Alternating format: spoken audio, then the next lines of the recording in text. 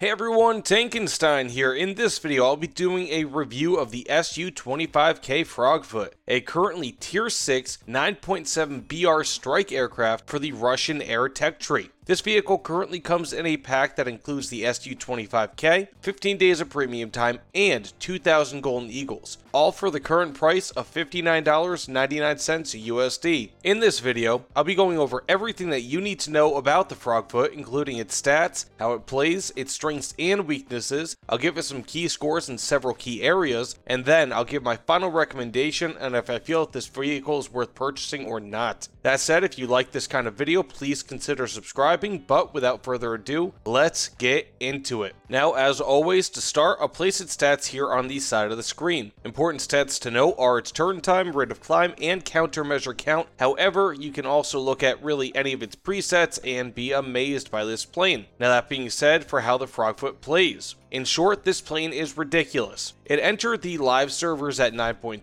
BR only to have Gaijin change it to 9.7 BR within hours of release. Even still, I could see it increasing once more to 10.0 BR, but of course we will have to wait and see. Regardless, as it currently stands, the Su-25K Frogfoot is a jack of all trades. While not the fastest plane in-game by any means, it can accelerate very quickly, and with most ordnance loadouts will still be able to keep a substantial amount of speed, as this plane carries burden very well. In many ways, as you may have been able to tell, the closest thing in-game to the Frogfoot is the A-10 Warthog, though in War Thunder at least, the Su-25K seems to be a much more balanced plane in terms of abilities, trading overall carry weight for a much better flying aircraft, making dogfights possible due to the much better acceleration and better handling on the Frogfoot. In all, however, how you play the Su-25K is, as you can imagine, based on what you decide to carry into battle. If you want to carry 2 or 4 extra cannons, along with the R-60 missiles and nothing else, you'll be able to dogfight quite effectively. If you want to carry bombs such as the incendiary bombs or the 500 kilogram HE bombs, or even up to 32 100 kilogram bombs, you'll still be able to do so and go after bases. The Frogfoot will allow you to carry 4 23mm cannons, 2 R-60 missiles, and 4 incendiary bombs, which will likely be your most effective heavy multi-role loadout for Air RB, as it allows you to go after bases and destroy a single base with the relatively light incendiary bombs, and then go after enemy planes. This, in my experience, is quite effective. Otherwise, in terms of strategy, the Frogfoot works best near sea level, side rushing the enemy rather than attempting a boom and zoom roll, as boom and zoom runs the risk of you being hit by much more agile and faster planes, and will also put you in danger of wing rip in your descent. Now for ground RB, this is a totally different beast, as your loadout will change from being a cannon and incendiary bomb oriented loadout to HE bombs, rockets, and guided missiles. The Frogfoot has options from the 3 kilogram S5K rockets all the way up through the massive S25O rockets that weigh 370 kilograms each. Essentially, it's however you want to play, although the Frogfoot relies on laser guided munitions rather than MCLOS or TV guided ordnance, like what might be common in US and similar tech trees. To this point, the laser designator on the Su-25K is excellent and will allow for you to point at the target, launch your weapon, and then continue on your way, essentially making it a fire and forget weapon at least to a point, so long as you don't make any crazy maneuvers. Regardless, when combined with the excellent 30mm cannon that itself can shoot through upwards of 56mm of armor at max, the Su-25K can absolutely dominate close air support, switching in a moment's notice from destroying ground targets to destroying air targets, all while being resistant to ground fire, including up to SPAA missiles. And now with all that out of the way, let's get into its strengths and weaknesses. And for strengths, and there are a lot of them, it has a very strong airframe that can take numerous big hits, including from missiles, and keep flying. It also includes a titanium tub for your pilot, which substantially decreases pilot damage. Second, it has excellent firepower, regardless of your loadout. With the 4 23mm cannons attached, the Frogfoot still flies very well and is still quite maneuverable, despite the additional weight. For its third strength, it has very strong flaps that will not threaten to break until you're beyond 800 plus kilometers per hour. Fourth, it has very good acceleration and rate of climb, especially considering the type of plane and that it doesn't have afterburners.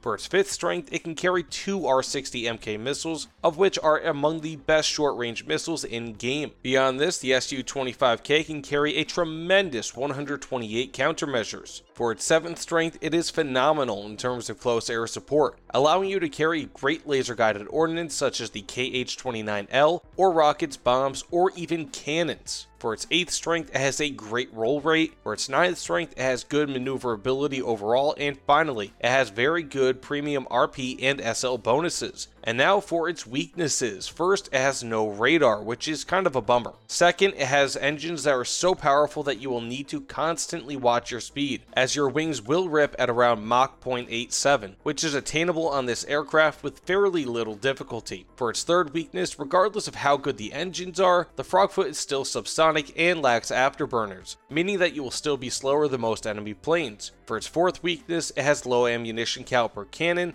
with 250 rounds per gun for the 30 and 23mm cannons. For its 5th weakness, it has a relatively low amount of fuel, at least on minimum with around only 8 minutes of fuel. And finally, while the R-60MK missiles are excellent, it can still carry only 2 of them, which will basically necessitate that you be a good shot with your cannon. And now for how I score this plane. First, for dogfighting and air RB, I give it a 7.5 out of 10. While I am tempted to give this plane a slightly higher score, I know that the Frogfoot is limited in several key areas that prevent it from taking the next step into greatness.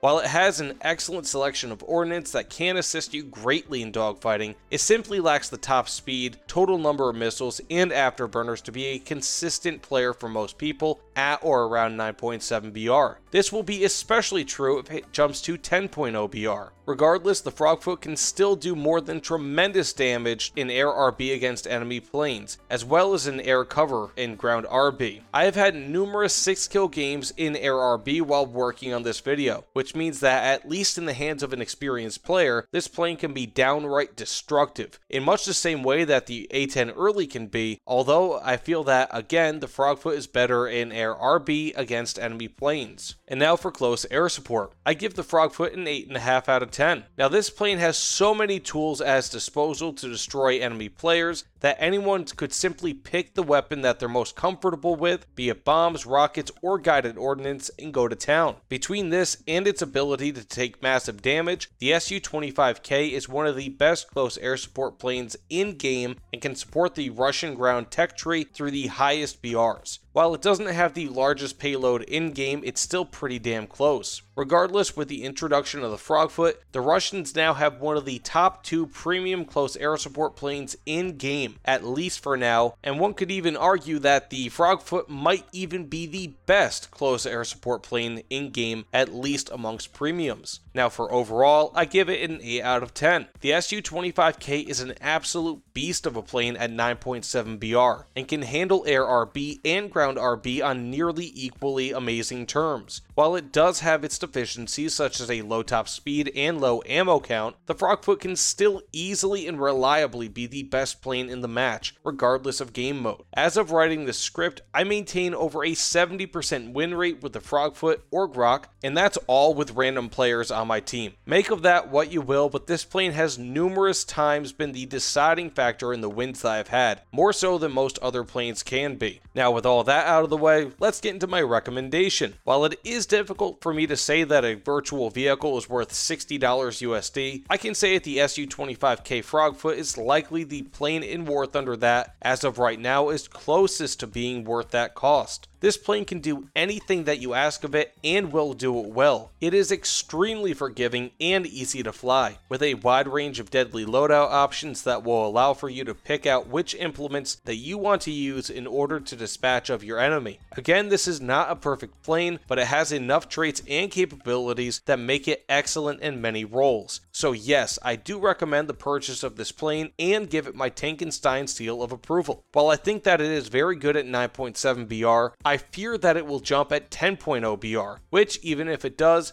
I still feel that the Su-25K will likely be well worth the cost. Now with all that being said, thank you all so much for watching. Please let me know what you guys thought about this video and the plane in the comments below. If you would like, please consider subscribing, as well as that helps my channel tremendously. Either way, thanks again, and I'll see you all on the other side. Take care everyone.